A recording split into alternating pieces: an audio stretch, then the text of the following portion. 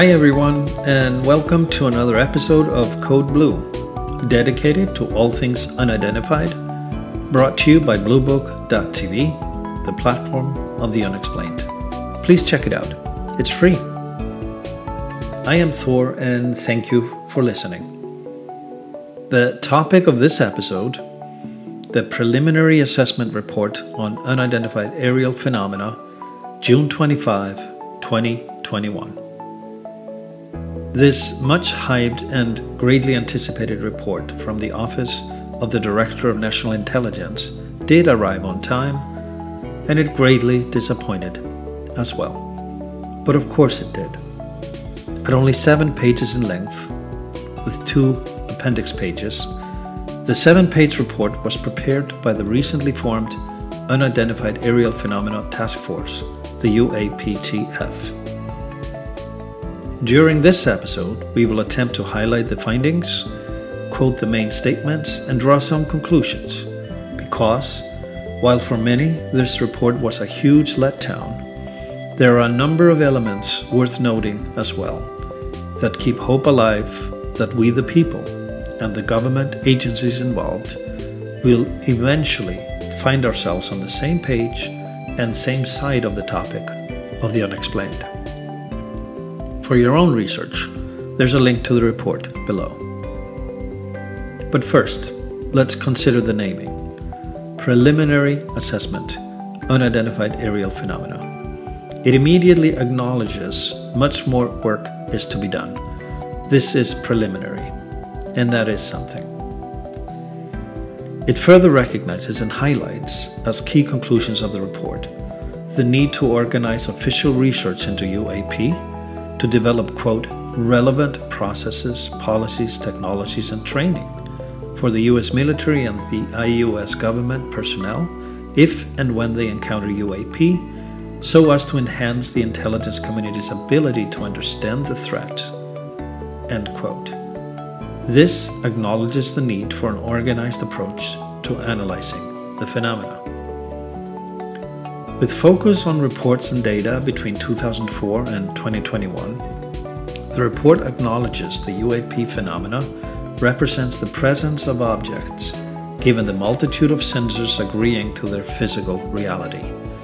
But the executive summary also emphasizes the limited amount of high-quality reporting, hampering ability to draw affirmative conclusions. To Code Blue, this is A. Wrong. Overwhelming volume of data does exist, and B. Drawing a conclusion is a bit of an oxymoron, since the unidentified signifies the absence of affirmative conclusions, so calling the unidentified inconclusive is a double negative. The only conclusive result of studying a UAP would be to come to a definitive conclusion that the Tic Tac is, let's say, an unmanned military technology reconnaissance drone from an orbiting mothership originating in some distant galaxy. That would be conclusive. If it were conclusive, it wouldn't be unidentified anymore, it would be identified. But there are acceptable stages where we identify it as a technology not belonging to man. That would be the middle ground. That will be conclusive, yet unidentified. We're ways away from a full understanding, but one day we will know, but it's not going to happen as a revelation in a 7-page preliminary report, plus a 2-page appendix, prepared in a hurry over a 6-month window, nor will it happen through a mass government disclosure. too many conflicting interests are at play. The Office of the Director of National Intelligence, with the release of the unclassified 7-page report, is just obliging the Senate's demand, that's all. But let's stay on subject, the report.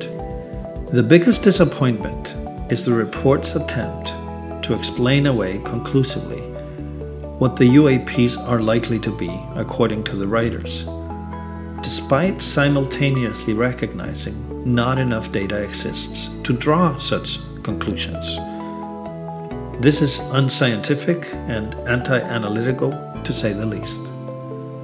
This part of the report falls along long-held traditions since the mid-50s to explain UFOs away as anything other than what it appears to be, for national security reasons, because anything else would be admitting we're not in control of our airspaces and we're not able to discern potential threats all around us or identify the adversary. The report sticks its neck out in this regard by saying, quote, "We currently lack data to indicate any UAP are part of a foreign collection program or indicative of a major technological advancement by a potential adversary," end quote. In this context, technological advancement by a potential adversary can be, of course, alien spacecraft.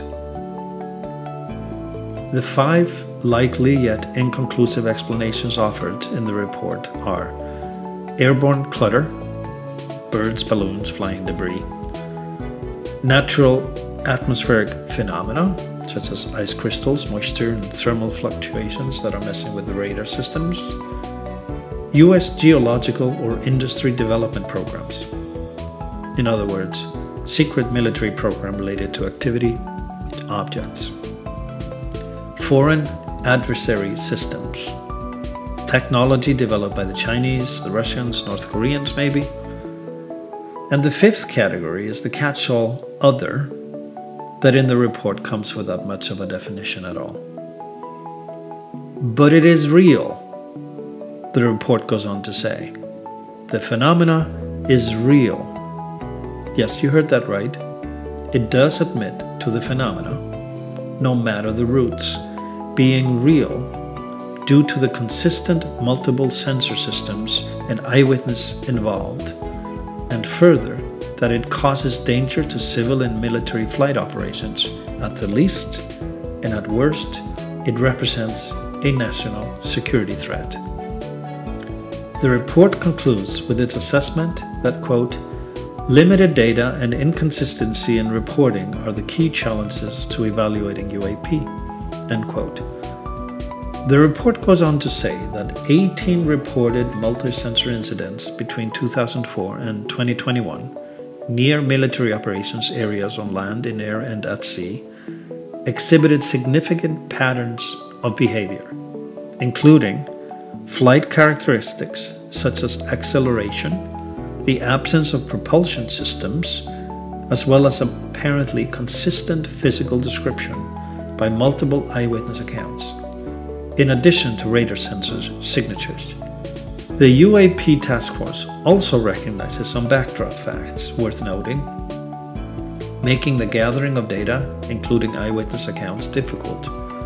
That, quote, "Socio-cultural stigmas and sensor limitations remain an obstacle to collecting data on UAP," and then goes on to say, quote, "Although the effects of these stigmas have lessened as senior members of the scientific, policy, military, and intelligence communities engage on the topic seriously in public, reputational risk may keep many observers silent, complicating scientific pursuit of the topic," end quote. Very true. Let's be clear. This report only touches the surface of the UAP phenomena. The limited number of official reports that have by and large been made public already. We collectively know that UFO footage, crop circles, and other eyewitness data is gathered daily and far outnumbers 144 reports and 18 events in a span of the 15 years. There's no mention of Roswell, Area 51, or any other incidents, encounters, programs, technology, hardware, data on this planet or elsewhere whatsoever, for a very simple reason. They're not part of the unclassified section of the National Intelligence reporting. They remain classified, top secret, and they continue to be secretly funded through non-line listed parts of the national defense budget that late Secretary of Defense Donald Rumsfeld stated days before 9/11, 2001, that $2.1 trillion in defense spending were unaccounted for.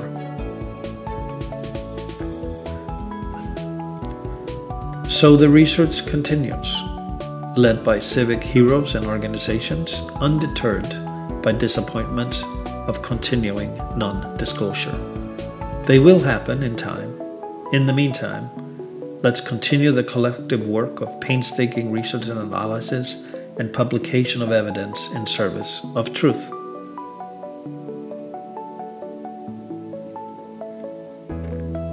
You can watch or listen to this and other podcasts of the Code Blue series on Project Bluebook and Bluebook.tv. Please check it out. It is free. This has been a Code Blue for all things unexplained and unidentified. Please subscribe, and each day, let's show some compassion and care. I am Thor, and thanks for listening.